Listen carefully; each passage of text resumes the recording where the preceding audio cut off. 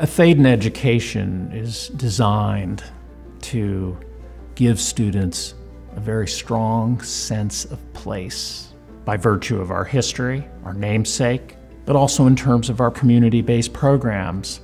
It's also about the architecture that invites them to see the world from many angles, that invite you to look up, out, in, and down.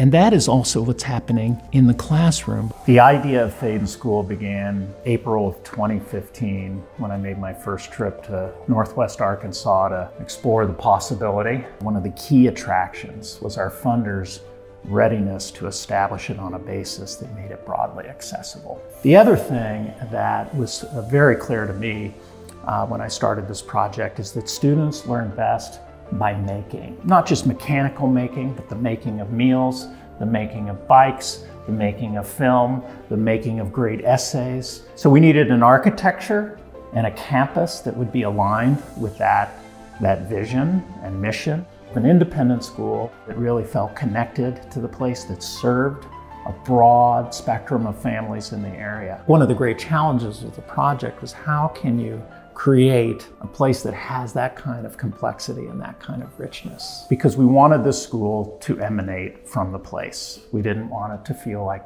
some kind of spaceship that landed. And I think that was key to its success as a project, that there was a strong sense of connection. Well, we talk about the urban pastoral. Another unofficial motto for the school is roots and wings. And the roots piece is connection to place, strong foundations anchored in history. But we don't want this to be insular. We like our connection to place, but we wanted it to be infused by a national energy. And what I love about this campus in its one-story buildings is it achieves a sense of flight and upward motion in a humble way. These are not arrogant buildings. They're humble buildings, but they're still lofty.